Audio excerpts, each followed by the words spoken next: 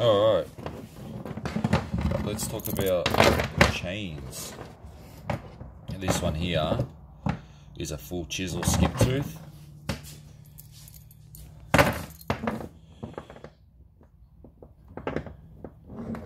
And this one is a semi-chisel.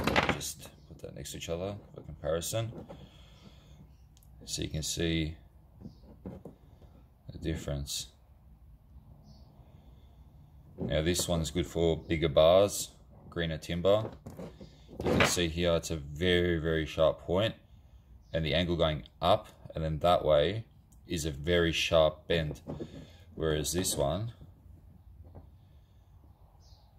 the semi-chisel is a very rounded edge, and even the tip here. Let's see if we can get in focus. It's a very rounded tip, so it doesn't blunt as easy. These will blunt very fast.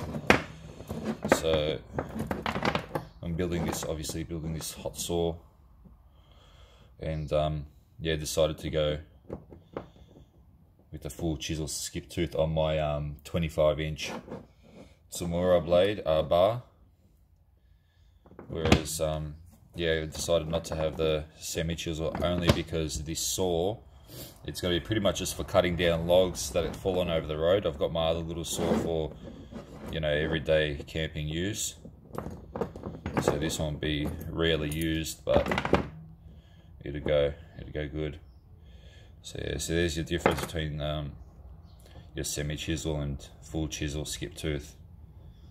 Skip tooth is obviously, you can see the two teeth missing. They replaced it with one, and yeah, you can see the difference. Very sharp points. They blunt faster, don't hit dirt at all, or else you're screwed, or rotten timber. Yeah, there's your difference between semi-chisel and full chisel and skip tooth.